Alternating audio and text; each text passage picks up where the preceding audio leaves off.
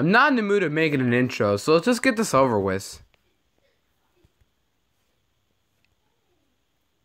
This looks like a bean or no, it looks more like a 3-net deck. Because honestly, the only synergy that it has to do with beans is just this. So yeah, it looks more like a 3-net deck, believe it or not. Thanks to Doug for asking me to craft this thing just now.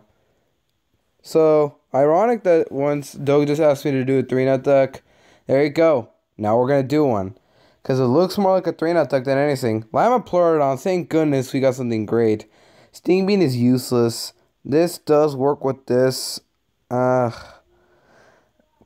or again, this has been basically in every deck other than Rose.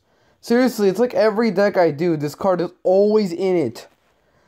We have an environment, but it's not even a good environment. Triceratops, because of legendary, I guess. Magic Beans. Peanut, I don't know why Peanut's in this deck. I don't exactly know why. It's because 3-net's here too. That's not a good reason. Bean Counter, the only actual bean card that's synergizing. That's why I'm guessing this is more of a 3-net deck. Jumping Bean, no really need for that. Other than some removal. So I guess it's not too bad. Palm Poppy's good healing. And the overrated Dragon Fruit himself. Of course, there's one copy of it. Instead, I don't get something different like... What could have been better? I don't know. One more Bowling. Because 3-net's here. Even Pecanalis would have been better than Dragon Fruit. No, we get Dragon Fruit. But then again, if we use Pecanalis, 3-net would be useless here. 3-net would just be terrible with it. So, let's get this going then.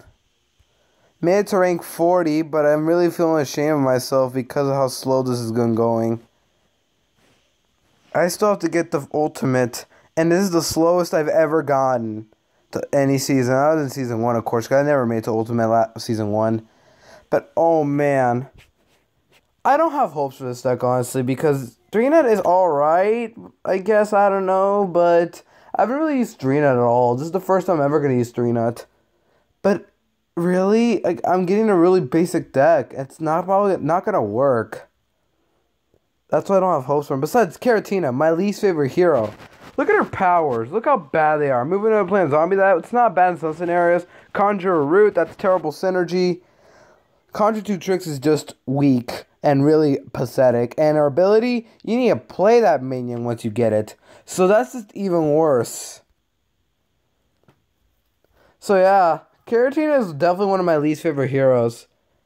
And I don't think she'll have potential to be great, honestly. In fact, she's my least favorite, and in my opinion, the worst hero. Worse than Zemek.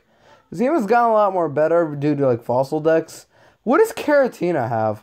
Root decks are awful. Control decks are really not good as, for the most part. Especially with Carrotina being less useful in control decks. And her classes overall are just not good, because they're both supporting class, Smarty and Guardian. So, really, there's really no point of really using Carrotina much. If you're going to get out to rank, use Captain Combustible or what I'm doing yesterday in Personal Maniacal Morticia. But regardless, now we're going to start Carrotina and get this horrible character over with.